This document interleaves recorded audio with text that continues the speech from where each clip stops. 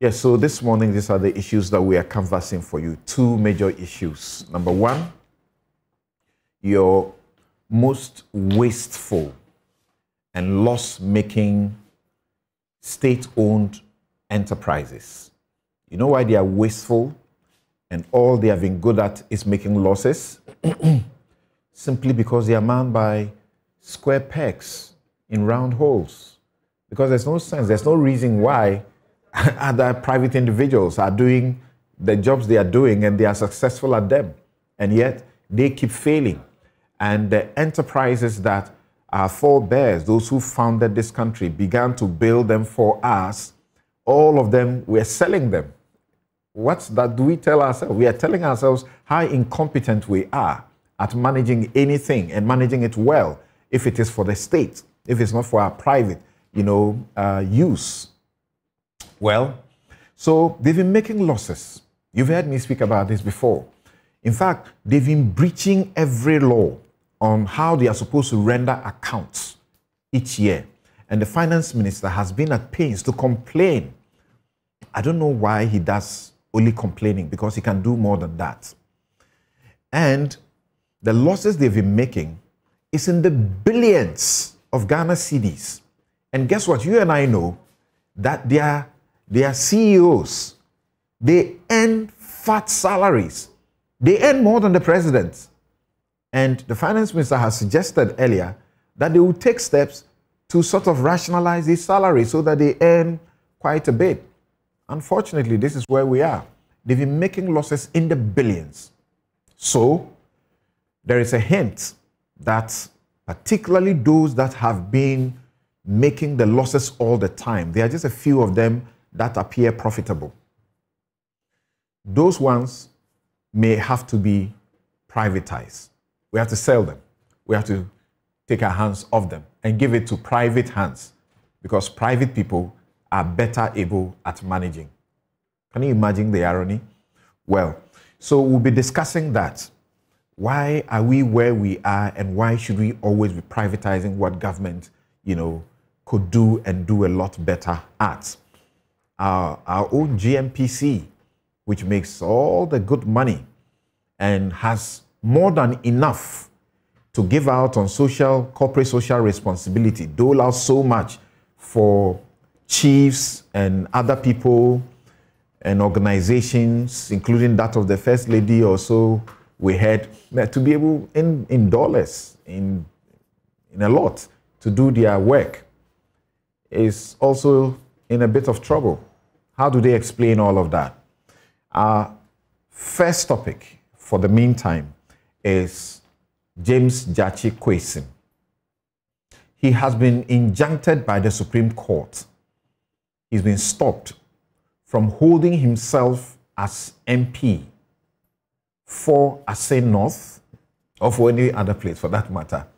And he is unable to go to Parliament to work as an MP until the suit before the Supreme Court is completely dealt with. There are some who are raising hell about that. The question we're asking this morning is, why should we listen to the concerns and the claims about travesty of justice? Now, when the ruling was given, the Attorney General spoke.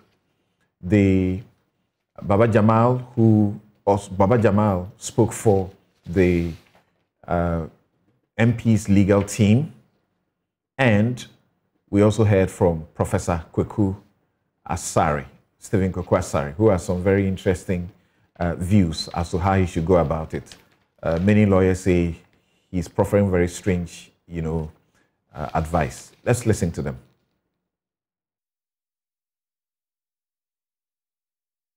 There ought to be an equal application of the law. The same fate befell Adamu Dramani Sakande. He was not qualified at the time that nominations were opened, and we don't know what happened to him. He was subsequently declared ineligible, and for that matter, his seat was taken away. So there ought to be even application of the law. If it happened to Adamu Dramani Sakande of the MPP, yes, it also has to happen to the gentleman of the NDC who has also fallen foul of the same law. it means that as the High Court that had earlier on held, the seat for me, the people of Assin North will not be represented. And I think that we're enough for all these legal gymnastics that have been employed by the lawyers for Assin North. Perhaps a by-election should have been conducted long ago. And I, in my view, think that there should even nothing in the way of the Electoral Commission to declare the seat vacant. The High Court has ruled, given a judgment, determining the status of the gentleman as not qualified to have stood for election, and had actually cancelled the election conducted in the Assin North constituency. And the Court of Appeal subsequently struck out this appeal for non-compliance with the rules of the Court of Appeal. So there's no appeal pending. And I think the way is clear. But of course, the Supreme Court has ordered an expedited hearing and determination of this matter. Yes, I believe that the Supreme Court hearing definitely will also affirm all the principles of law that I have indicated had early on been established by the courts of Ghana. The Supreme Court has given its ruling, but we vehemently disagree with their position. I think that it is a sad day for all of us, that if what it means is that Assin North is also not going to have representation in Parliament for as long as this case lasts. That is a sad situation, because there are precedents in this country. We all remember the case in Ayawaso, West Wagon, where the lady was allowed to stay in Parliament. There are so many hanging issues. This, whatever it is, injunction came from nowhere. I'm afraid the Supreme Court is rushing too much into too many political cases. And I'm afraid when it does so, it's setting aside too many precedents. And I'm really worried that the Supreme Court is going to create a situation when people are not going to take it very seriously. I'm worried. I wrote about this many months ago when Samson invited me to give a New Year statement. I said the most difficult situation facing the country now is a court that is increasingly being perceived as partisan in a country where we are excessively partisan. Right. Joining me in the studio for this discussion, Kweku Pencil. He is lawyer and managing solicitor, Pencil and Co. Thank you very much, Senior, for making the time to join us. Thank you. Great. Randolph Chumesi Ankra, he's also a lawyer. Professor E. Kofi Abochi, Dean, UPSA Law School, will also join us shortly. So thank you very much. Keep your dials here. This is where you get the very best. I can assure you that. Now, I started introducing you by saying senior.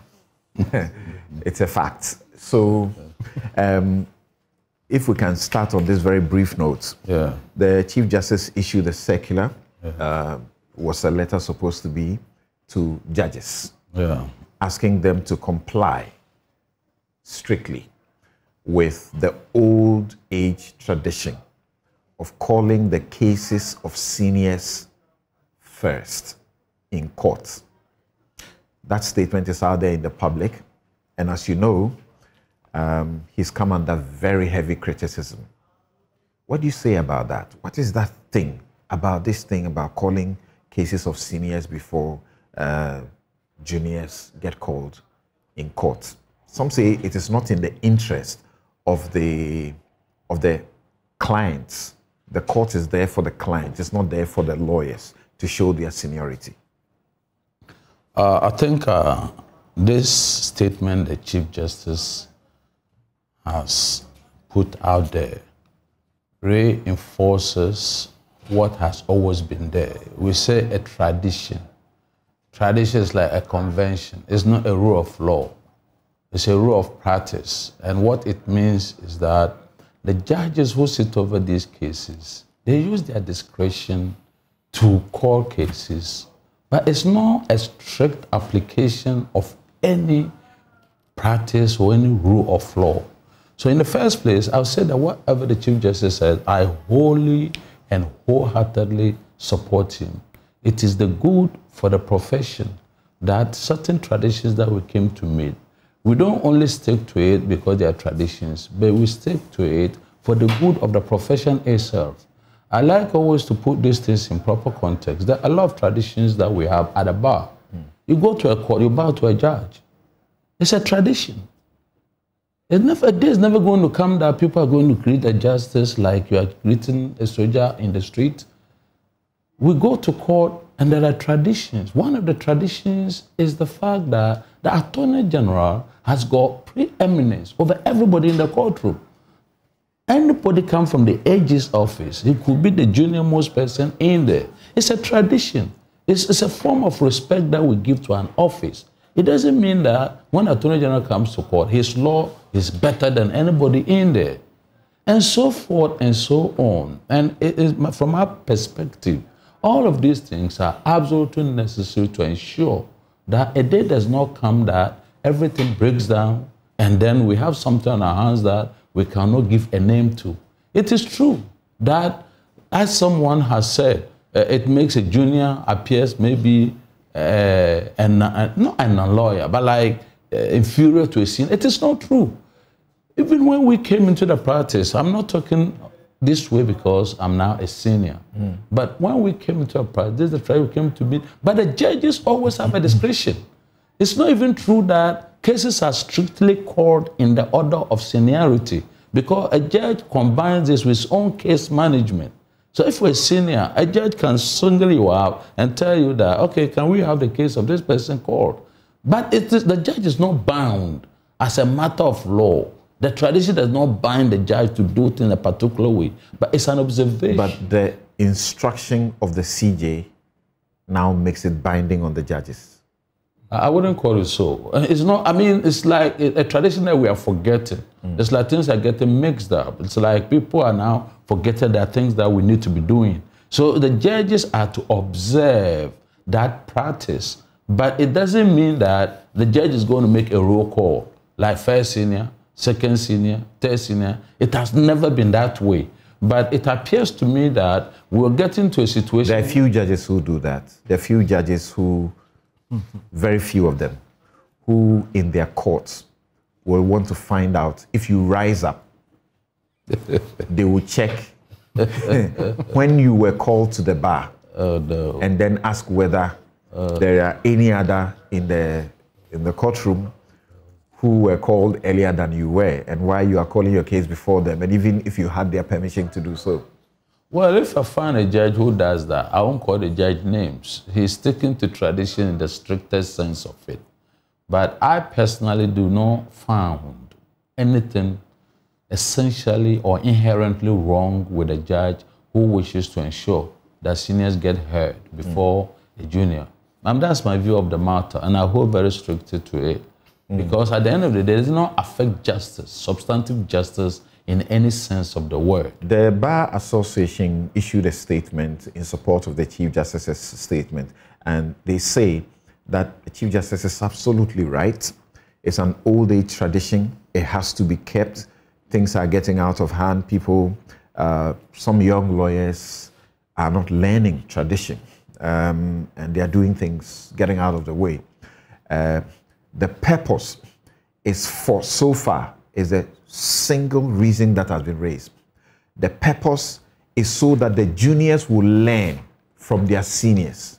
So if your senior's case is called, you have the opportunity to listen to them advocate, and then you take some lessons out of that. Some say that's not right. A junior is not coming to the courtroom to learn from some senior from another place. And that also gives an impression that if I'm coming to court, I am better off looking for a senior lawyer. Well, you see, it's a perception, or even what you've said. I mean, and with due respect, it's a one-sided view of the matter. The issue of learning has got nothing to do with the fact that the senior is always right. But sometimes you sit in a court, lots of things happen. Even seniors get bashed, seniors, and all. It's all part of a learning process. So the idea is not just because a senior necessarily knows more law than a junior. That's not it at all. Because even these traditions... Justice Oliver Wendell Holmes said that the life of the law is not logic, but experience. It is. So it is expected that a senior will know better. Oh, it's not so at the bar. It's not so. Indeed, and in fact, even at the bar, we don't call senior at the bar. It's your learned friend. It's wrong to call a senior my learned senior. I always insist that I'm not a learned senior. I'm your learned friend. And indeed, if we're going to go by that, then it means that seniors will always win cases over juniors. I won several cases when I was junior over seniors, and so forth and so on. Indeed, it's only when I became a senior that I felt very, very, very, I'm trying to get a word. In other words, I felt very uncomfortable because they have just come fresh. They know more law. They know recent cases. They just passed law school, recent authorities and wherever. When you become a senior, you even become more vulnerable. I mean, I'll be very honest with you, at a bar. And that is my own experience. Do you insist that this tradition ought to be maintained or that it ought to be tweaked somehow? Well, as long as judges have discretion over the matter, it has always been the case that judges have discretion over the matter. But to be very honest with you, it's very annoying when you are in court. Sometimes junior even comes in, I mean, he wants his case to be called. It's very annoying. So that if anything at all, the situation has not arisen where the juniors themselves have no regard whatsoever for anything that goes on in the court. So that he comes in and he still believes that even though he has come to meet as a senior, for some reason he must have his case called. So now it's like topsy-turvy, as we call it. I don't know whether that's the right expression. So, I mean, it's like the sea is rough and the fishes don't give. Everybody thinks he can do anything. And I think it's about time that something is planted in the court for people to observe a form, some decorum, some protocol. And these protocols, for me, will never, ever vanish. And it is about time that we became aware. Calling judges my lord, calling judges your worship, your honor, will not change. It doesn't have to change. You can't go to court and I mean, what do you tell a judge? You know, like you're working, you have an employer, somebody brought you in a job. You are not obliged when you meet him to greet him. But it's respectful for you to greet him. It's respectful. I mean, there are things that we haven't got in our country, what we call traditions. I mean, customary traditions or whatever. A time will never come in this country where you can go to a chief's palace and greet him with your left hand. It's never going to happen. All right. And for me, let me put it this way. For me, in this life that we all live, we all have a duty in our time to ensure things that, in our view, we ought to do right. I'm very comfortable that in my lifetime, up to where I find myself, things are being done the way that they ought to be. If a generation comes, now in the UK, a primary school teacher calls his teacher James. I'm even very uncomfortable when my juniors call me Kweku. I feel very uncomfortable. Maybe it's my training. A time will come that these things that we are talking about will not matter. Please, let me die and let me go. Let the next generation come and then begin to do that. Very finally, briefly to you, you're a pastor or you're a lay preacher? I'm a pastor. You're a pastor. And in Easter, you understand that change is the only constant thing, even though it's the most difficult thing. It took Jesus to be very radical. It is. For things to happen. It is. Things must change. I agree. But Jesus said he didn't come to change the law. You know, he came to do it a new way. I agree wholeheartedly with you. Like I said, let a time come that people do it anyhow. Okay. But in our time, I do not see these changes. And I'm not also saying for the people who argue the other way. That's why I've qualified my statement. My statement is that as long as the judges control their courts, they have a discretion. What the Chief Justice wrote is a kind of reminder. The Chief Justice did not say that every judge is a kind of, you take it this way, the way it must be. Right. It is not true. Let's hear from Randolph Chumisiankra. And, you know, I've read you somewhere, and you seem to support the view that things must change. Somebody was talking about a junior complaining that he got to court. He got to court one day, or in the morning. He got there before seniors came, and then seniors have come, dealt with their cases, and he's left, and he's not happy until, you know, late in the afternoon. don't you subscribe to the view that this tradition is a good one? It's something. I do not condemn the tradition as bad, but however, we have to look at the fact that traditions evolve with time. My learned senior, whom I'm doing so many cases with, he seems to have forgotten, but has made a point that traditions must be maintained. But we have to look at the purpose of each tradition. Now, going directly to the directive issued by the Chief Justice, the underlying reasoning for his directive is that so that juniors will learn. Now, I have had the opportunity to be in courts where the judge will tell you that, you know what, the days of Darocha and Jorendorf are over. I'm not ready to sit and listen to you talk for 5 minutes, go and put everything in writing. Right. So we should also admit that those days of advocacy in court is whittling away. Right. So there is no need for anybody to go and sit in court and say, I'm going to learn from a senior, because there's no advocacy in the court. Everything is written down. Only a few of the judges would allow you 10, 15, 20 minutes to be on your feet to talk. So in my view, so long as our practice is evolving over time, automatically some traditions will whittle away. Now, you made a point that Oliver Wendell stated that the life of the law has been experienced. You know, the Venerable Lord, then he disagreed and said it's been logic. So, and logic is not a preserve of any particular person. Right. You may be a junior at the bar or a senior at the bar, but someone who relatively is waiting, you may be in terms of logic stronger than you. And now, to the extent that the directive is premised on the benefit that it gives to juniors, that they are coming to learn, something I believe there's a reason why every lawyer called to the bar is supposed to do pupillage. The understanding is that you go and train under a senior for a minimum 6 months, by which period you are able to stand on your own and practice. These days you do internship first. You even do so cumulatively. You have a year of studying a senior. Unless, of course, we doubt the training that people get when they go to... Are you suggesting that is enough? No, I'm saying that, I mean, I have had the benefit of sitting in the class of the Venerable Justice of the Supreme Court now, Nana Megache, where he indicated that for him, once you are called to the bar, you are a lawyer fully and competent and ready to practice. And that when he meets you, he's going to treat you as a lawyer of his equal standing. Yes, we meet our lecturers and the rest of them, and we are not treated differently. Exactly, really. Because understanding is that you are capable in your training. Unless, of course, we have doubts or reservations about the training we may have given the people, then, in my view, some of these strict adherence to certain traditions, which automatically are even evolving because the practice dynamics have changed. The practice started with apprenticeship. Exactly. You didn't have to go to a law school. You didn't have to. So this is why this is continuing. But now you have to go to a law school where what you would have learned under a senior by way of understanding for years have all been codified. You go, you pick the books, you study them, you have the benefit of learning, minimum 1 year under a senior, come out, and you're even practicing in the chamber where you are supervised on a daily basis by a particular senior. You go to court to hold most of the cases, even hold their brief.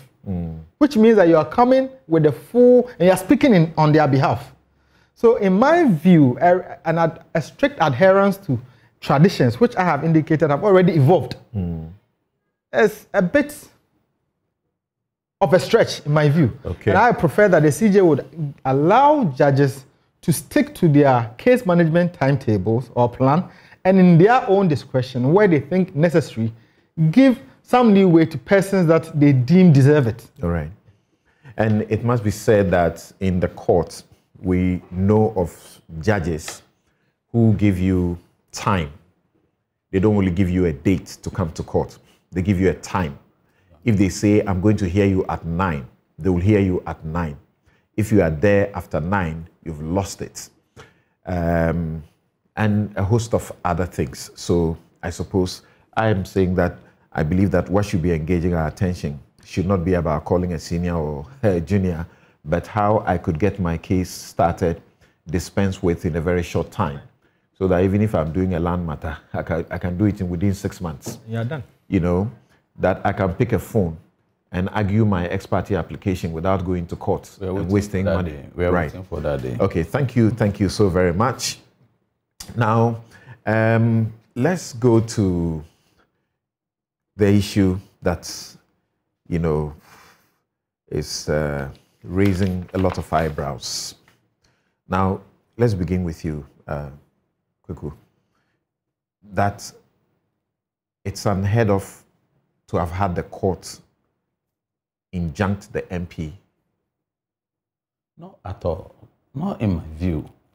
Indeed, and in fact, my starting point is, if you weigh both sides, I'm talking about the 7 judges, if you synthesize everything that they said, the minority, all that they said was that the same relief that was being sought in the Supreme Court had already crystallized, but they needed to have used a different path to achieve what they wanted in the Supreme Court.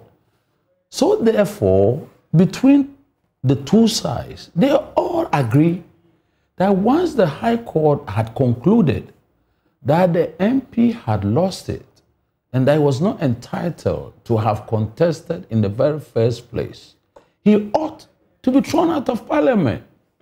The only difference between them is that the majority decided that by reason of the rate that had been put before the Supreme Court, they could rely on it as a basis for granting the interim injunction that they have sought, which interim injunction indeed has the effect of permanently injuncting him.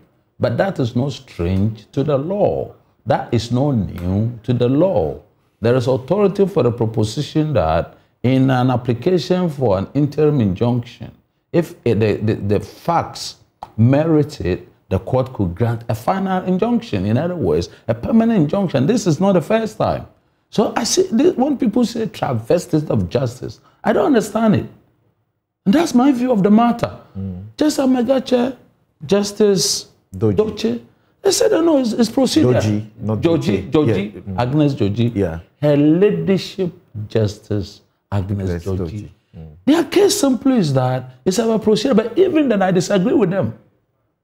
Because there is also authority for the proposition that, notwithstanding the fact that you've got a judgment, which is a final one, if the means of enforcing it is closed or frustrated, you could bring a fresh action to enforce. There is authority for the proposition under the common law of bringing a fresh action to enforce a judgment, a valid judgment of a court. Except that this is my first time of this fresh action being brought in the Supreme Court. I think that's the question. The first action you're talking about, should it be in the Supreme Court? That is so. That is so. So it's about them. I mean, that application itself, insofar as it turns upon an interpretation of the Constitution. Obviously, under our laws, that's the only forum. That is to say, the Supreme Court, where you can call upon the Supreme Court to interpret, in this case, I think it's Article 94(2) of the Constitution. So therefore, even though it is addressed as a constitutional question for the Supreme Court to interpret that section, we have no doubt, I have no doubt in my mind, that that same matter had more or less been ruled upon by the High Court. Call it ingenuity, call it whatever name, but a rose smells as good by whatever name you call it. So as long as that matter is the Supreme Court has already determined, and we can tell by reason of the position that the majority are taking, that they would also uphold the main issue that is before the court. I can also state that by reason of the reasoning the minority have given, they will also rule against that writ that has been issued in the Supreme Court as incompetent. So at the end of the day, the matter has been resolved for all of us. There's no travesty of justice insofar as the High Court ruling remains unchallenged. There's no travesty of justice insofar as the Court of Appeal, the matter has been struck out. The minority's view is that if you have procured a judgment in the High Court, yes, that nullifies his election. That is so. And orders a rerun. That is so. And in fact, there was an injunction, interim, and there was also a perpetual injunction on the back of that judgment. That is so. What you do is to enforce that judgment. The place to enforce that judgment is in the High Court, not in the Supreme Court. That is so. If you say, as they argued, that he had breached and violated the judgment and not complied, if that is your view, then your recourse is to go back to the High Court and cite him for contempt. You didn't do all of that. So Nana Megache concludes that, or makes the point that let me read him. He says that a breach of the order of injunction issued by the High Court should have been enforced by the High Court or the Court of Appeal. Then he proceeds to say that the Supreme Court is not the forum to employ legal ingenuity by the filing of a constitutional action and then disguise this application as an offshoot of the writ, while in substance an enforcement of the High Court orders, which is not an appeal before us. I quite get that argument. But essentially, we say fundamental problems require fundamental solutions. We live in a country. You've noticed the difficulty even of service in all this legal drama that has rolled or unfolded before our eyes.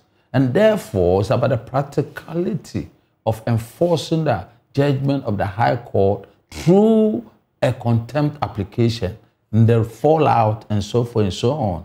I'm not thinking that in every situation that we find ourselves in an attempt to enforce, because I've already made the point that a judgment of a court on the common law can be enforced by a fresh action. And I repeat that for that reason, insofar as this has been couched as a constitutional issue, it is the Supreme Court that is the proper forum where this matter can then go to.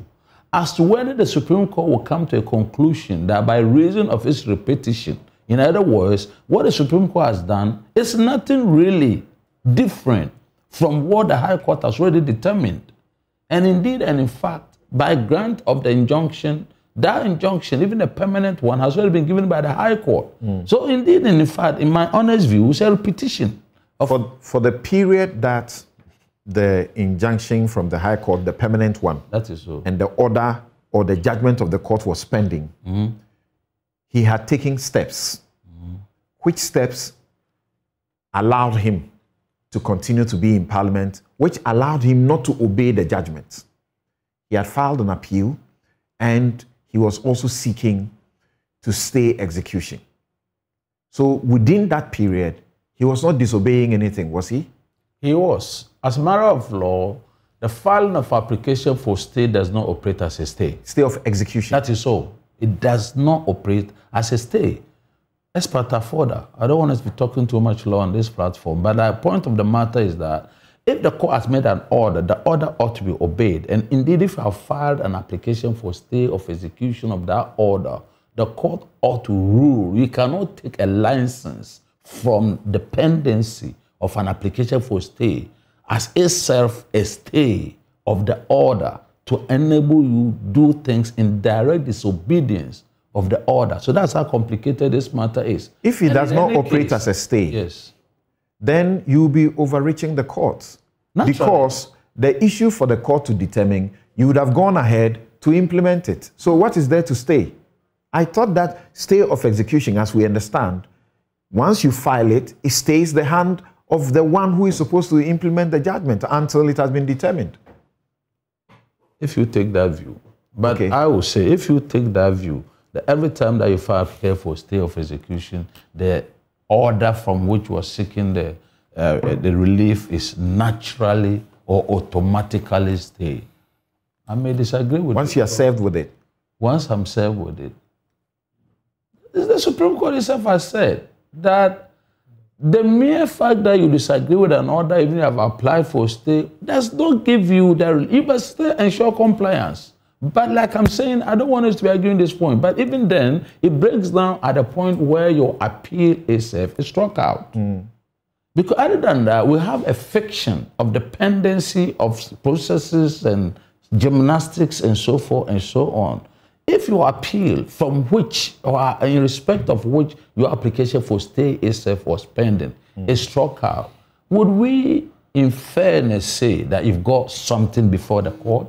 There is absolutely nothing. So indeed and in fact, what was really happening was the fact that by resort to filing of all kinds of processes, the applicant, I'm talking about the honorable question, was giving himself a new lease of life by filing all these. If the law affords him, why not? No, the point of the matter is that they were legally defective. Defective in the sense that once your substantive appeal, I'll grant you an agreement that, of course, if he had filed, that in fairness to him, he ought to. But what up to the point that his application is, I'm talking about the appeal itself, was struck out. That's very recently. And yeah, very recently. From the point he was struck out, as we understand, he had been asked by his party people not to participate in the House. And from what we understand, that is what was going on. But we can't recognize what his party people have told him. Well, let's look at the processes in the court. That meant he was complying. No. I mean, at the time his appeal was off, that meant he was complying.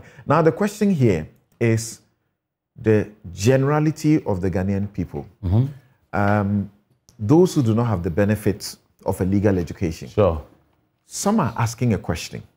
Do you think that they have a genuine concern when they ask the question that when it comes to James Gyakye Kwesi, he's been injuncted, but there are other parliamentary election petitions that are pending, and the courts refuse to grant an injunction on the basis that he should not be deprived, the constituency should not be deprived of representation. When the matter is finally dealt with, then it will be known, just like the minority held in the Supreme Court decision. So if you remember, there was this matter in, what is his name? The former Lands Minister's place. Yeah. Yes.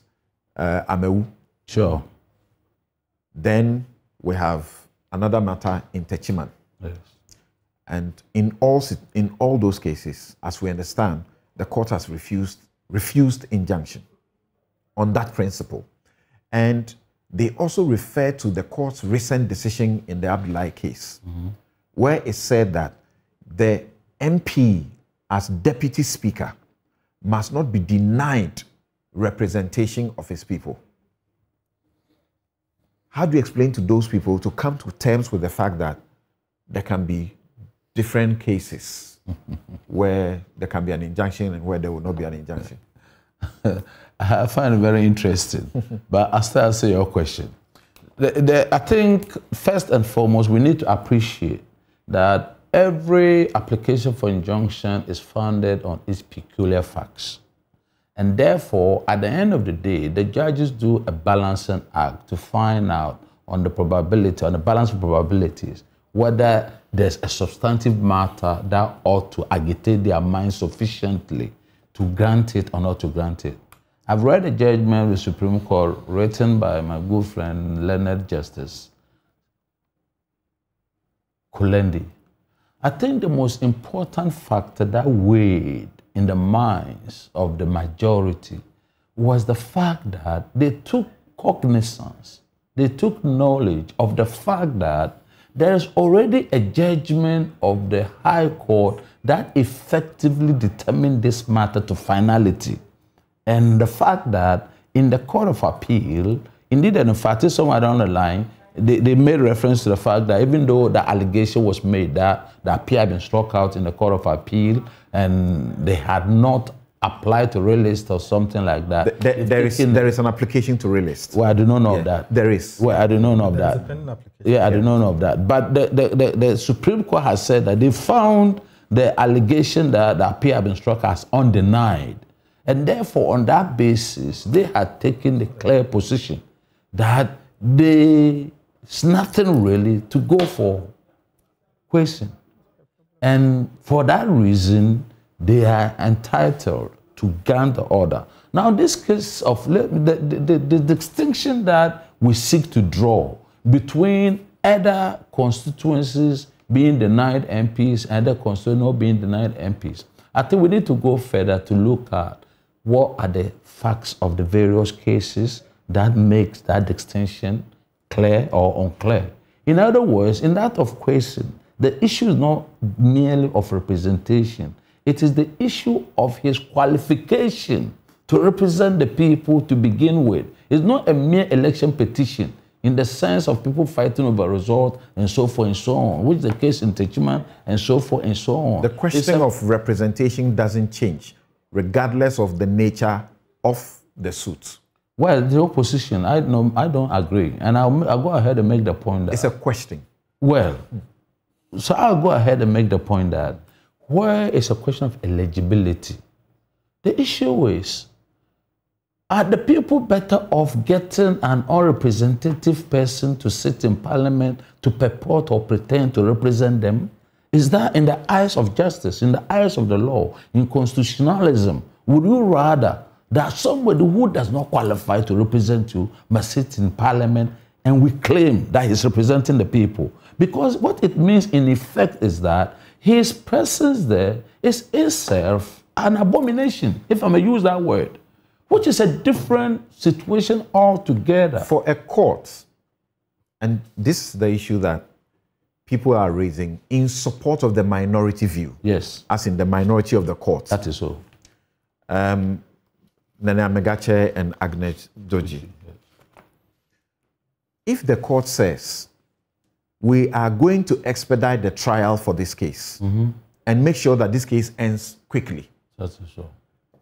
And this is a case in which everything they need to file for the case to be determined have already been filed.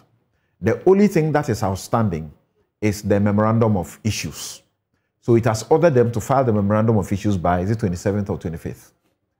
So if this court is minded to dispense with this matter in a week or two, what's the hurry in stopping the MP from being in parliament for a week or two? Well, it's the court, in my view, is the court appreciation or court's view of how grievous the situation is. And the fact that they would rather deal with it, even if it is a day left for them to give their decision. Because they say it's a constitutional breach. That is so. It's their abhorrence of what they consider to be an unconstitutionality, that they ought to deal with it decisively, so as not to give impetus, to give energy, to give strength to other people who may wish to toy with similar issues in the future. That's my own view of this matter. Right. And the majority view, they said that we are not unmindful of the fact that if we grant the instant application and the first respondent in the end be adjudged by this court as duly qualified to have filed a nomination and for that matter be elected member of parliament, he would have suffered damage, loss, and injury on account of an interlocutory restraint. Similarly, his constituents, as well as the party on whose ticket he is in parliament, would have been affected. Consequently, the absence of the first respondent, that is James Jachikwesin, even if temporarily, will occasion some inconvenience. So they admit that there will be some inconvenience. That is, in the end, if they determine the case and he won, that is so. Then they come to the other side. On the other hand, the applicant at paragraph 12 of his affidavit in support points to the constitutional nature of his suit and laments of, quote, untold distress and loss, end quote, for himself and other constituents of Assin North, who ought not to have, quote, been saddled with an unqualified person to contest the parliamentary elections of that constituency, unquote, in the first place, and that, quote, this distress and loss are irreparable and can in no way be remedied by the award of damages, end quote. Don't you find, Chumesi, that they have balanced the equation so well? Well, Samson, before I answer your question, there are some few questions that I need us to look at. Now, the Supreme Court decision presupposes the existence of a particular fact, which is that there is a High Court decision. Now, to appreciate where the Supreme Court came from, whether you subscribe to the minority view or the majority view, you would have to interrogate the High Court decision. if you look at the High Court decision, especially page 61, where the High Court granted the relief sought by the petitioner, that's Michael Nifa, the court actually declared the election of Honorable Kwesen as void, null, and of no effect. It then went ahead in relief F to order the Electoral Commission to hold a new election. So, and we must also understand that this decision predates the filing of the writ in the Supreme Court. That's right. So at the time the writ was filed in the Supreme Court, what was the state of affairs? The state of affairs was that Honorable Kwesen had been declared as unqualified, unfit, and his election nullified. That was the state of affairs. So from that time forward, he was no longer to be accorded the right as an MP. And that was the decision. So if we appreciate that this was the decision of the High Court, which decision in itself is effective and valid, and by the principle of ex parte further, as my colleague has already alluded to, even if it is wrong, you must abide by it. So if you all agree that the High Court nullified his election, then what was the essence of the Supreme Court action? Is it the case that the victorious party in the High Court was not so convinced about the victory it had gotten from the High Court that it was seeking a reaffirmation or a validation of the High Court decision? Because, and I say so because if you look at, this is the writ in the Supreme Court. The reliefs sought are 5. These are the same reliefs that were sought in the High Court. There's no difference. The only difference is semantics.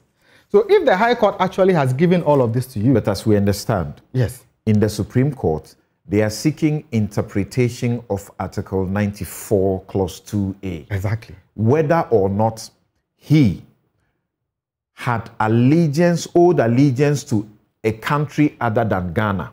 Perfect. Before he filed his nomination and throughout the process.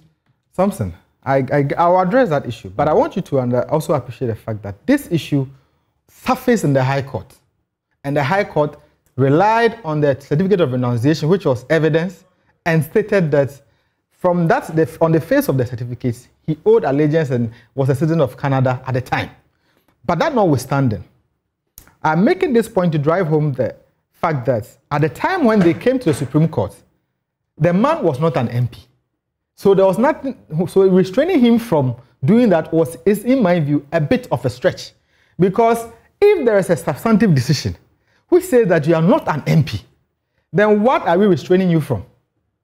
So, and that is why I side with the minority decision that the remedy available to you was to pursue enforcement of the decision. And because that was actually what the High Court directed. And the avenues for enforcement are a lot. In fact, if you look at Article 1125, I expected either Honorable Kwesen himself or the Electoral Commission or the victorious party in that case to have written to the Clerk of Parliament that a vacancy has occurred in this by virtue of the Supreme Court, the High Court decision, so proceed to hold an election. And if the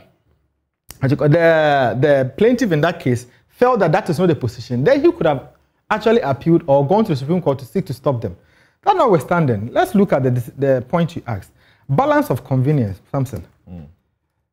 The Supreme Court's jurisdiction for this application was invoked pursuant to Order 25 of CI 47. And we know that under Order 25, the court is supposed to assess whether it is just to do so. Now, the court did a balancing and came to in fact, like you said, the court itself admitted that an inconvenience will be occasioned to the people of Assin North, not necessarily the person of Mr. Honorable Kwesen, but the people of Assin North, because they will not have a representation. But then again, the way... Especially if in the end... He wins. He won the case. Yes, if in the end he wins, you've occasioned an irreparable damage. And we know that one of the main factors that must weigh in the grant or otherwise of injunction application is if at the end of the day, the damage caused cannot be repaired. So the question I was expecting the Supreme Court to answer would have been, how would that damage that they admit would have occurred if he won in the end be repaired? As well as the people of his constituency, how would it have been repaired? That notwithstanding this, his Lordship Kulendi also made fantastic arguments that it's a constitution that has been breached. And I agree with him because at that point in time, there was a substantive decision of the High Court. And that is where I also disagree with him, because if you admit that there was a decision of the High Court which states for a fact that the man is not an MP, then what you should have actually done was to direct them to enforce the decision against him. And you will notice Justice Amegache and Justice Agnes Doji kept stating the fact that if the man is disobeying the order of the High Court, you have several remedies available to you. Cite him for contempt. I mean, my learned friend has raised the issue of difficulty with service of process. Samson, we are all practitioners. We know if personal service is not practical, the law allows you to come for subsidiary service. And I even recall that in the substantive matter before the Supreme Court, subsidiary service were ordered at some point in time. That's right. So every challenge that the people were encountering, I think the law provided a remedy. So in my view, since there was nothing to even present before the Supreme Court at the time, because the man was not an MP, there was the injunction restraining him is just an addition to a factual situation which was already there. It doesn't really change the fact as it is, because in my view, Honorable Kwesi, as it stands today, it's not an MP. Let's look at an issue that Kuku brings up in this discussion. He says that if you look at the five justices who held in favor of the application to injunct him, he can see the end of this case. In the same way, if you look at the minority, he can also see where they stand. Is that possible?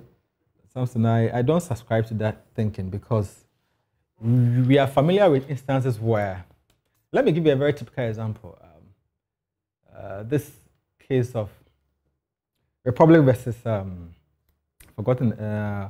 there's this case where Databan gave the lead judgment and it was unanimous.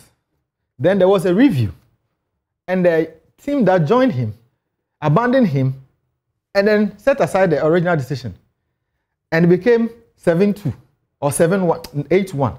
So the fact that the court has taken a decision, in fact, the court can even agree to grant you some preliminary matters, and the substantive matter will change their position. This is not a decision on the merits of what Article 94(2)A means. It is whether or not we should grant you your application. Like my colleague said, they relied on the factual situations that were put before them.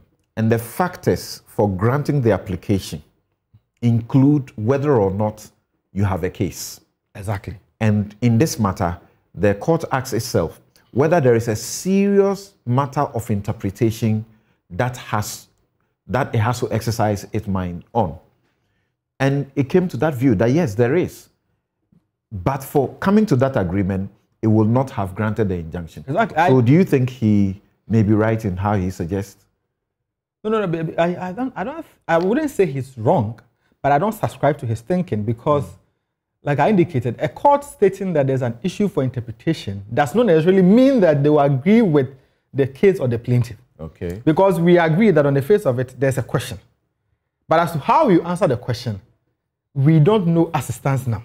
So we cannot say that because we are staying our hands pending the answering of that question, and we said that because there's a serious question, then automatically we are going to answer the question in the affirmative. I don't think so. At the risk of contempt, when you hear, Her Ladyship Agnes Doji say that, as far as she is concerned, there's no serious issue. She says, I hold, therefore, that the applicant has failed to establish that there is a serious question before us to be tried. Meaning the case they have brought is useless. Then Nana Amegache proceeds, joins her, and comes to say that the Supreme Court is not a place. He says the Supreme Court is not the forum to employ legal ingenuity by the filing of a constitutional action and then disguise this application as an offshoot of the writ, while in substance an enforcement of the High Court orders, which is not an appeal before us.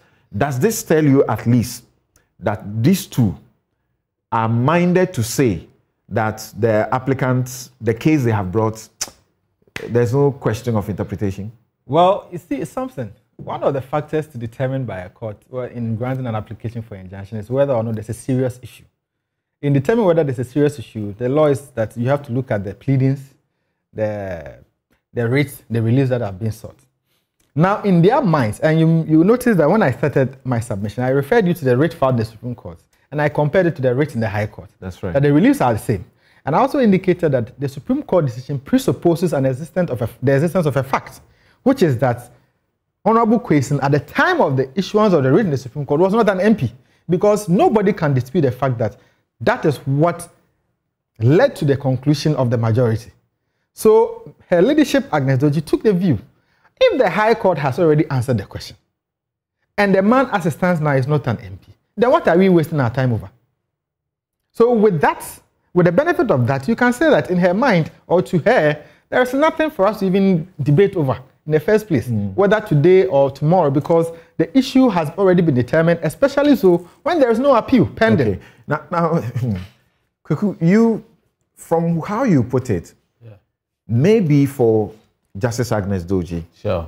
you can say that as far as she's concerned, her mind is made up. That is true. Because of the way she put it, that there's no serious issue to be tried. There's nothing before them as far But as it's concerned. Nene Amegache does not exactly say that there is no issue to be tried. And then the 5, they say there's an issue. But saying there's an issue does not mean that they will grant the reliefs that is being sought by NIMFA or... Yes, you see, every time that a matter comes before the Supreme Court, the first issue really, every time an objection is raised, is whether the question before they raise a constitutional issue. That's the first thing, before they even go to the merits. That's right. In other words, these days they will throw you out from the very preliminary stage. That is so. That is so. So therefore, the issue then is, there's a constitutional issue arise for determination by this court on the basis of Article 942A of the Constitution. Irrespective of whether the same matter has been raised anywhere by way of some reliefs that the person sought. Because every forum that you go, depending on what you're looking for, you're going to get something from that court. It need not be a constitutional matter at all. Right. So like I've said, the matter that started in the High Court did not start as a constitutional issue. In other words, it started as a matter to compel an MP to vacate his seat on the basis that he did not meet the requirement of the law and so forth and so on. But I read somewhere in the briefs that it's because this matter came repeating itself all over the place, and because even though as a matter of fact, or as a matter of law rather, the jury, the High Court had pronounced, in fact, Kwesi was still putting himself up as an MP. So we had a de jure situation where the High Court had ruled, and we had a situation where by filing all manner of processes, Kwesi had arrogated to himself the option, or rather the position of an MP. So those two situations existed as a matter of fact and as a matter of law. And this is what, in my view, compelled I'm talking about the original plaintiff, now to repeat this application more or less in the Supreme Court. Call it disguise, call it whatever name, a rosemary as good, but whatever name you call it. But once it came into the Supreme Court, it came as a constitutional issue. And in my view, I will go ahead and speculate that the Supreme Court will first hold that that was a proper issue that is fit to be raised. That's where the Kwesi side say that in the High Courts, they have sought to ask the question whether or not the judge has the power to interpret the provision of the Constitution. And that, is it not the case that this matter has to be referred to the Supreme Court? Because the law says when it comes to interpretation of the Constitution, it is only the Supreme Court that has the power to do so. So, actually, Abraham Malba says that it is his arguments that they have now brought to the High Court. So if the court agrees, then it means that the High Court failed in not recognizing that it didn't have the power to proceed with the case without referring that aspect of the constitutional question to the Supreme Court for a determination. That could as well be the case. that could as well be the case. I'm making a supposition and bring my argument over it. But if the Constitution, I'm let the Supreme Court first hold that is a real constitutional issue, that whichever way possibly ought to have come here first. Now they have held. We can take it for granted that there's a real issue. Now the next step they have to take is for us to consider whether indeed, after holding that, and even if they were to hold that, the High Court ought not to have tried the matter, whether that would be it. In other words, did they throw out the matter that was before the High Court on the basis that the judge now have the jurisdiction and allow questions to go back when they themselves, on the facts and the evidence before them, have found out that he did not qualify in the very first place. Okay. So this is essential legal gymnastics. Because at the end of it, in my view, the Supreme Court would come to the same conclusion that the High Court came to, unless there's some presentation of some new facts which they have that we do not have, on the basis of which things will change. If I may. Quickly, and let me bring in Professor Kofi Abochi. Yes. If I may. You know, the point just made by my friend indicates clearly that, as already said, we do not dispute the fact that as at January 2022 or 2021, this case was taken to the Supreme Court, the man was not an MP. His MPship had been nullified. Had been nullified by the High Court. If the Supreme Court today... Except that he was still carrying on because he had filed an appeal and had filed an application to stay this execution. Let me just bring in... You see, if you look at PNDC Law 284, Section 10, and you look at the case of Danso Echampong versus Attorney General and Daniel Abudakpi, you know, in Abudakpi's case, when he was convicted, there was an issue. Danso Echampong of blessed memory took him to the Supreme Court and said that by virtue of the conviction, his seat is vacant. And the Supreme Court said no. Under Section 10 of this law, once he is pursuing his appeals, his seat cannot be declared vacant. But that provision was limited to convictions. That is not the facts we have here. You may, depend on the school of interpretation you belong to, you may say that, oh, the literalist, let's adopt the literalist and keep to what the law is, or let's rely on purposive and read into it these factual situations. But as it stands now, the law does not apply to that factual situation. So in my view, the filing of the appeal, as my friend has already indicated, does not, and there are a lot of authorities, does not stay execution of your judgment. Not the appeal, the stay of execution. The filing of the stay in itself does not even operate, because you notice in the case of this very old case of Malam Issa, a lot of such applications were, and the Supreme Court took the view that the filing of even stay of execution of proceedings does not stop the proceedings. So the case will go on. Stay of proceedings or execution? Execution does not stop it. So this is the position of the law. Unless the court in its own wisdom decides to grant the application. But until the application is granted, you are at liberty to proceed with your enforcement. Okay. In this case, steps had not even been taken to even enforce the matter in the judgment in the first place. So we all admit the factual situation that the man does not qualify. It's not even about qualification. It's not an MP. Right. So what is the Supreme Court going to say differently? Okay, hold on there. Let's go to Professor Kofi Abochi. Thank you very much for your time, for joining us. And viewers and listeners, please, we are careful not to seek to pronounce on Article 2094(2)A, because that is the provision that the Supreme Court has been invited to determine on this matter. So if you don't get us referring to whether, in fact, at the time he was filing his nomination, at the time he was elected, at the time he was sworn in, whether he held a dual citizenship, and dual citizenship is the same as owing allegiance to another country, it is the reason.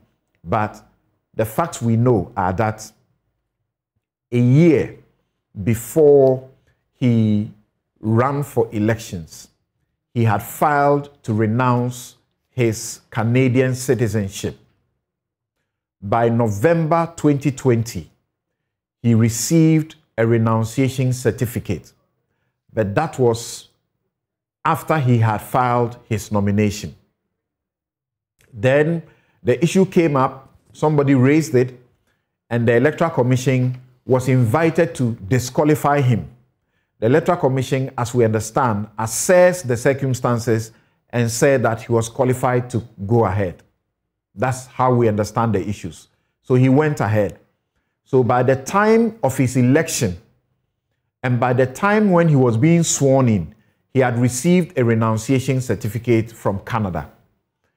Except that The other argument is that in that same renunciation certificate, it says that unless, or the processes, the Canadians insist that unless you have received the renunciation certificate, your application has not been granted and you still remain a citizen of Canada. Professor Kweku Asare refers us to Section 20 of the mother election law in Ghana. It's called the Representation of the People Act, which says that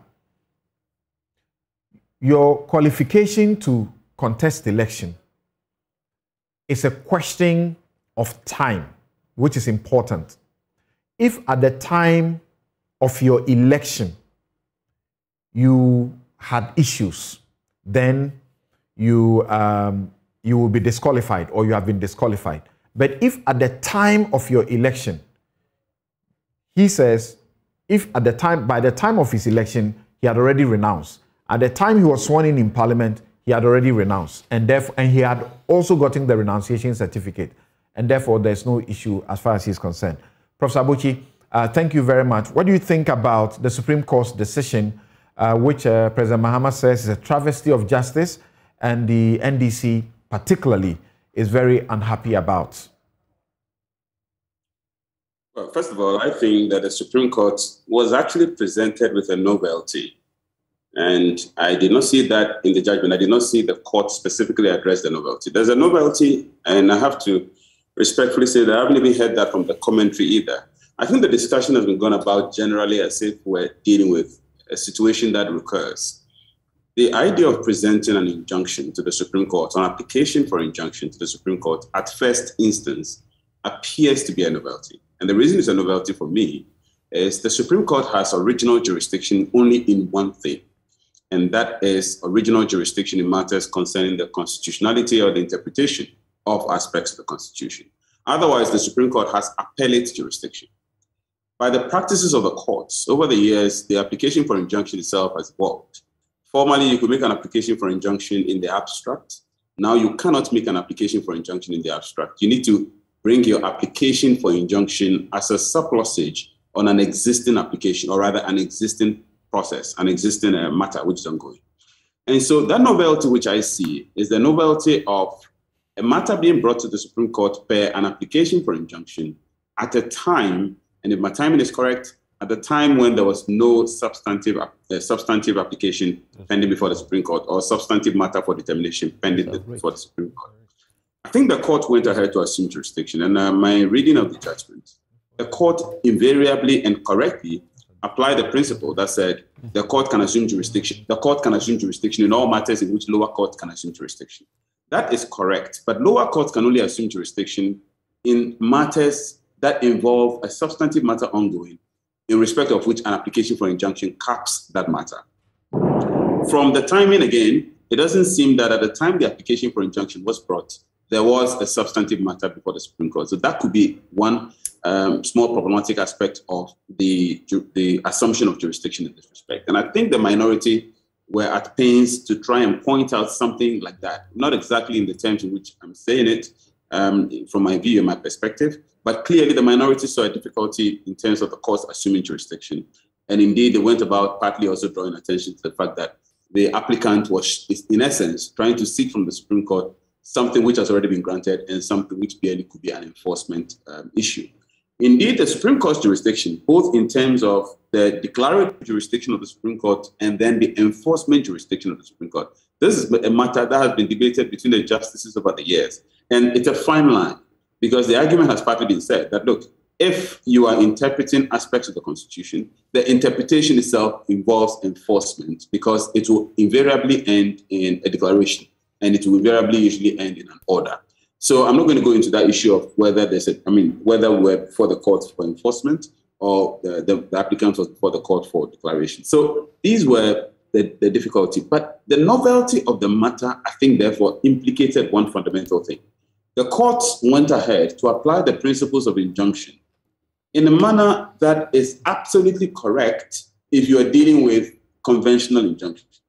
And I'm just saying conventional injunction because it seems to me that over the years, the court has not adverted its mind, respectfully, to the fact that the issue of constitutional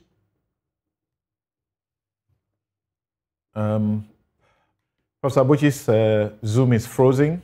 We'll get him fixed and get back. But I saw the two of you nodding in some vehement disagreement on the point that he was making. Agreement. Okay. About what Professor Abuchi said, what he claims to be a novelty, he assumes that there was no substantive matter in the Supreme Court. To that extent, he's wrong. There is indeed a writ. That's right. So the injunction was founded on... The writ was filed in January 2022. That's the 24th of January 2022. So there's a substantive writ before the Supreme Court on the basis of which the application for injunction was founded. So to the extent that he makes the case that there was no matter before the court, because we all know as elementary law we respect that there should always be some originating matter before the injunction. So the novelty that he perceives indeed is misconceived. Okay, so I was right. You were nodding in disagreement, vehemently. Not in agreement. In agreement, disagreement. Okay, that's right. Professor Abuchi, are you back? Hello, Prof. Yes, I'm back. Unfortunately, yes, I'm back. So did you hear the feedback from your colleagues in the studio? No, not quite. I'll be happy to that you have sought to say, or you said that the novelty you are referring to has to do with the fact that there is no substantive matter before the Supreme Court to entertain an injunction. But that is incorrect, because there was the writ invoking the Supreme Court's original interpretive jurisdiction to deal with Article 94(2)(a), which was filed in January of 2022. Okay, so that's why I indicated if my timing is correct, because to be honest, I wasn't quite sure of the timing. My understanding was that the application invoking the substantive jurisdiction of the Supreme Court was filed after the application for injunction was filed. Not at all. Not at all. Okay. Yes. Well advised. Can you hear me, please? We can hear you. Okay. Well advised. But I was then proceeding to speak about the issue of the novelty of these matters and the need for specific application to the issue of constitutional injunctions. I think that the principles of constitutional injunctions, and indeed the court very correctly identified the parties involved in terms of who is the injured party. I think Professor Abuchi's line is not helping. In respect of the question of the injured party, I suppose that he was going to refer to the fact, the point that the Supreme Court made in the majority decision, more particularly that both really, that we as citizens have a community of interest in the Constitution. So if the Constitution is being breached, it is not just about the individuals, either the applicant or the respondent, but also all of us are affected. And the Constitution actually calls upon all of us to do everything to protect the democracy if it is being subverted. Professor Abuchi, are you on? Yes, I'm on. Good. Yes. Please proceed. Can you hear me, please? Yes, please. Hello? I can hear you. Yes. So the court clearly identified who the injured party. The judge identified who the injured party was and repeatedly addressed its mind to who stood to lose in this. I think identifying the question of who the injured party was of necessity then deals with the issue also of what the relevant principles to apply is. It seems to me that even though the court identified properly who the injured party was, the court went ahead to apply the standard and the orthodox principles of injunctions to this, one of which being the question of the adequacy of compensation by way of damages in the event that the matter goes in one direction or the other. I think that the principles of damages which are normally applied when it comes to the question of injunctions, damages and convenience and those standard principles, and the court invoked the case of, relied on the case of Owusu and Owusu. It seems to me that those are extremely inadequate in matters of constitutional principle, constitutional injunctions. And I think the court was handicapped because, frankly, over the years, the court has been applying the orthodox principles of injunction to constitutional principles, or rather to constitutional matters of injunction. And I think that for the first time, the court actually adverted its mind to who stood to lose. In my opinion, I was quite excited, actually, when I saw that the court adverted its mind to that. I was hoping that the court would have then gone ahead to construct unique and standard principles for deciding matters of constitutional injunctions, and indeed what the standard thresholds are. In other jurisdictions, they've devised things like what you call the heightened scrutiny in determining matters of constitutional rights, among others. Now, the reason for heightened scrutiny is that the court would then, for example, require higher standards of proof from a party making a claim. The court will require that the determination of balances of rights and liabilities are looked at very carefully. And the court considers, among others, what lawyers will normally call sui generis principles, that is, principles that are unique to that particular case. So I was very happy to see that the court was alive and active in terms of its thinking to the peculiarities of the case. However, the application of the principle itself ultimately ended up with the standard old orthodox principles that we've always had in regular injunctions, in matters involving parties where a party would have gone and sought from the courts the freezing of rights in the meantime, pending the determination of matters. And those ones, in my opinion, respectfully, I think fall short of the standard high principles that ought to be expected of a party or parties when it comes to the decision on matters of constitutional rights. The court should not have granted the injunction. That's your point. No, I haven't said that. I haven't said that. What I have said is my expectation was, having then identified or having then shown consciousness of the peculiarities of the case, my expectation was the principles, I expected the application of the principles to have conformed to the peculiarities. Maybe the court should have seized the opportunity to have erected new principles in this place. But in terms of the substantive application or the refusal of it, if the application, as you say, had conformed to those standards, the injunction would not have been granted. No, it simply means that the party who argued before the court asking for the injunction perhaps would have been expected to show certain proofs, which invariably may have been higher than the standard proof. Because what do you say about this? What do you say about this? And I think that before we actually take a break, my guest in the studio may also want to take a point on this. That the first respondent, we know that the Attorney General is like a nominal defendant in this matter. The respondent, that's the first respondent, James Jachi Kwesen, did not file an affidavit as required to controvert the matters that were raised by the applicant in this injunction application. It only stayed on its preliminary objection, which objection I'm sure all of us will agree the court was right in throwing the objection out. What do you say about that failure to file an affidavit to controvert the matters that, or counter the facts that had been raised by the applicant for injunction? Is that fatal or not? Where a party to a matter fails,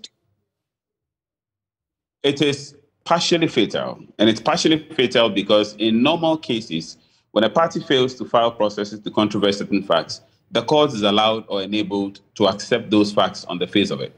But it's prima facie, the court may still decide on its own to contradict them if the court has some evidence before it to contradict those facts.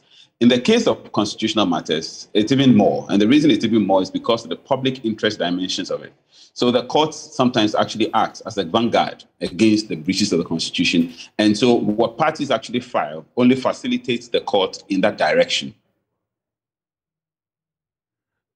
But when you say partially, could it have helped to have had his affidavit in opposition? Because as you read the judgment, they are quoting the affidavit of the applicant. They don't quote, because there is none for the respondent, first respondent. I seem to have lost Abochi there, unfortunate. But let me take your views on this briefly and then we proceed. Yes, you start, yes. So, Samson, Not filing an affidavit in opposition, I don't know the strategy that was adopted, but affidavit essentially deposes to factual matters. And if the factual matters so deposed to are things that you disagree with, you're entitled by law to depose in disagreement.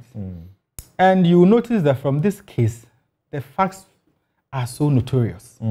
The fact of a judgment, the fact that honorable case still goes to Parliament, these are matters that are not in secrecy. We all know about them. So I'm really wondering what would have been in an affidavit in opposition that we don't already know, or that the court itself cannot even take judicial notice of, pursuant to Section 9 of the Evidence Act.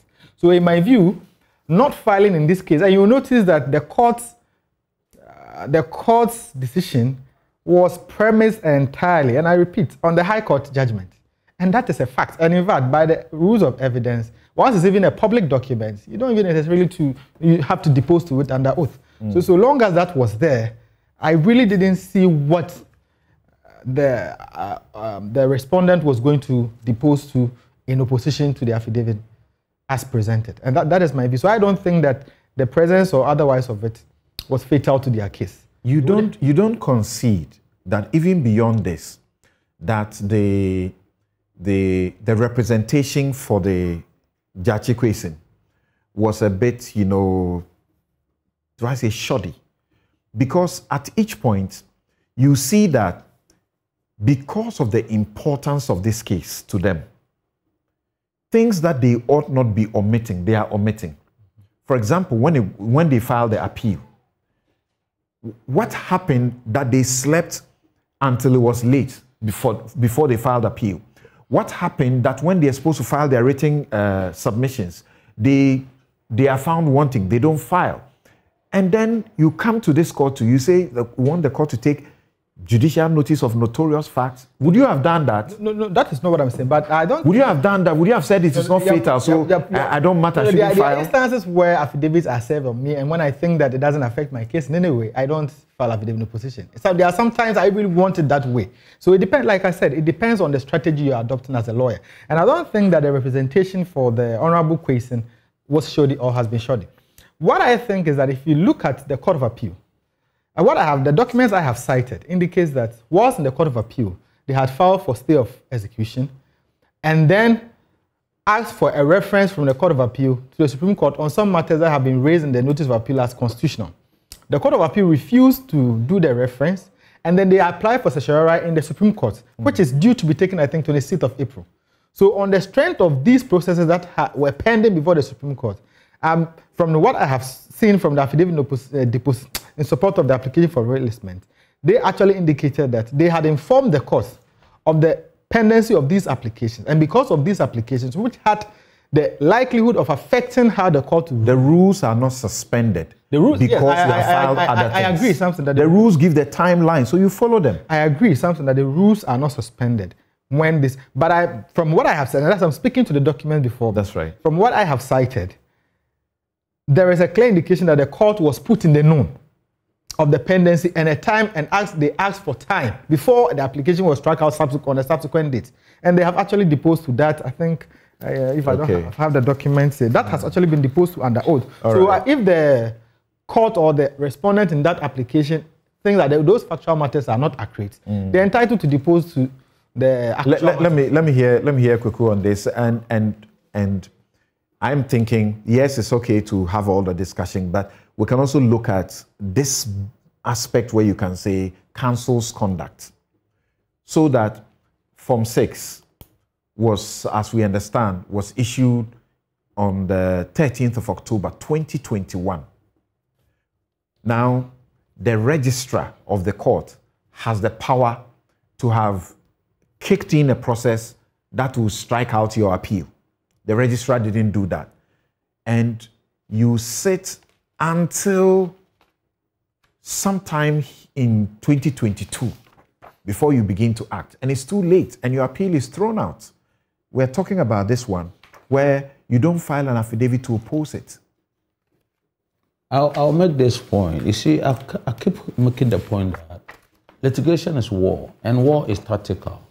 So sometimes you may choose weapons and the conduct of your warfare may be hoary. In other words, may go so wrong, badly wrong. So it is very possible that the team for the embattled MP chose the wrong weapons to use.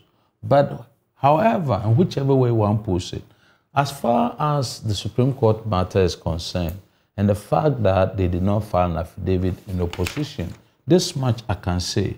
As a matter of law, you are entitled to rely on your opponent's processes and assume for the sake of legal argument that they are not contested, but raise legal issues to demonstrate that even if you hold all the facts and the evidence constant, as a matter of law, the person is not entitled to certain reliefs that the person is entitled to. In that respect, I would say that both on the substantive matter and in respect of the application for injunction, the argument of the Chukwuesin's team will be the same. Because their contention is that the writ itself is not, competent. Okay. And if the writ is not competent, indeed and in fact, if the Supreme Court had taken the view that the writ was incurable incompetent, or they form a view that the writ before is so bad, then obviously it would have affected and influenced their view and determination of the interim application. Okay. So possibly that may be the reason why they could not have filed anything. But there's one comment I want to make, because when you were calling 30 for seconds, Sabochi, you have said something about this notoriety, about the fact that the distinction between nationality and citizenship and certificate of renunciation and so forth and so on. The argument is being made that once the Electoral Commission admitted Kwesi's documents, then thereafter, nobody could question it. And I think it's a very flawed and misconceived argument, because whatever the Electoral Commission itself does is subject to law. And therefore, I do not know exactly what the Electoral Commission saw before they admitted the documents of Chukwuesi to stand for election. But having admitted it, in no way disentitles the court from ruling upon the admission of those documents. Right. Yeah, thank you very much. I hear Abuchi is still on the line. Hello? Yeah, Professor Abuchi is gone. Yeah, he's still on the line. We can get a minute or two of your take on this and then we go. There are those who say, why? The court doesn't seem to be following precedent. We have what you call the Bilson versus Rawlings, where the court indicated that renunciation can be constructive or actual. In the Zenato case, the court said that the qualification clause kicks in upon nomination. And then in ex parte indum, the Supreme Court said that the processes doesn't stop at the nomination. It can go on for a period. And so how does even the High Court come to this decision, and for anybody to want to rely on it when the man had his renunciation purely communicated by November before the elections and his swearing in? Okay, I'm not sure if you're leading me down the path of temptation, because I think you mentioned that being the substantive matter before the court, you don't want us to go into the expression of opinions on them, unless I'm mistaken on that. You're right. Thanks for reminding me. Yeah. So, but if I would take the opportunity just to also add to what I think Kwekwe just mentioned. Indeed, it is true, and it's important to clarify this, that there is no entity in Ghana, be it independent entity or otherwise, which is not subject to the constitutional supervisory jurisdiction of the Supreme Court. The Supreme Court pronounces on everyone. In fact, some may even say it's unfair because the Supreme Court pronounces not only on everyone, but on itself. So where there are matters involving the courts or the Supreme Court, it is the Supreme Court that has to pronounce on it. So the independence of the entity doesn't mean that it becomes a law unto itself, so that its construction of the law is ultimately final. You were asking the question also earlier before my line became erratic as to whether the decision of the court is correct in this case. If you take the factual scenario of this case, i.e. being the fact that a high court has given a decision, and then an applicant has come before the court for an interpretation, and it's seeking that pending the decision of that matter, the decision of the high court should be respected. I think it makes the Supreme Court's decision in this case correct, The only way the Supreme Court decision could have been problematic is if there had been a stay of execution successfully brought against the High Court decision. Then, of course, you cannot go the back door by coming to the Supreme Court and now using the process of injunction to stop a party who had himself also stopped an earlier judgment given against him from proceeding to enjoy his right. So it appears that in the absence of a stay, the High Court decision is active. And if the High Court decision is active, I would have wished that he had gone through the normal enforcement processes to ensure that the orders are respected. But having come before the Supreme Court, and as you've rightly corrected, there was already a substantive matter before the Supreme Court before he brought the application for injunction. It does seem that the Supreme Court decision would have been properly predicated. All right. Thank you so very much, Professor Kofi Abochi, Dean of the UPSA Law School, Law Faculty. I guess in the studio have been Kweku Yamwa Pencil. He's lawyer and managing solicitor, Pencil & Co. Randolph Chumesi Ankara is also lawyer with the firm Morrison Chumesi and Partners.